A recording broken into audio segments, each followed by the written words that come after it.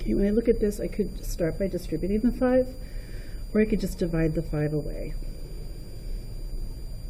And then I get x minus 8 is equal to 3.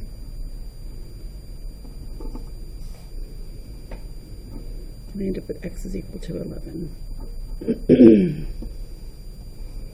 With this one, yes, there's a fraction, but I'm going to take care of that 2 first because the fraction is with the variable.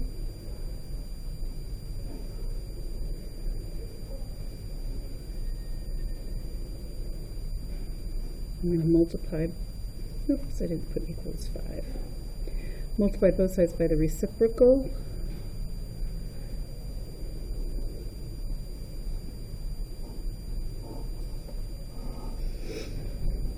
For the final one here, I see a denominator of 4, so I'm going to multiply by the reciprocal. So I end up with x minus 5 is equal to 40. X equals 45.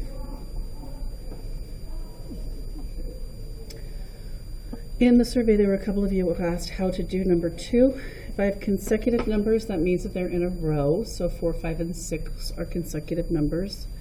I'm going to start with x as my first number. X plus 1 would be my second number because it's 1 more. And x plus 2 would be my third number because 1, 2, 3. This is 2 more than this one. These all equal 63. So I'm going to rewrite this as with combined like terms as 3x plus 3 equals 63. I subtract 3 and I get 3x equals 60, which means x is equal to 20. But the question asks which of these is the largest number, and the largest number is x plus 2, so 22 is my answer. The 3 numbers would be 20, 21, and 22.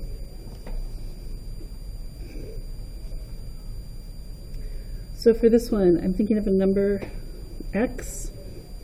After I multiply by 3 and subtract 5 and divide by 11, it equals 5. I'm going to start off after setting this up with multiplying by the 11 to get rid of the denominator. And I get 3x minus 5 equals 55. I'm going to add 5 to both sides. 3x is equal to 60, which is equal to 20.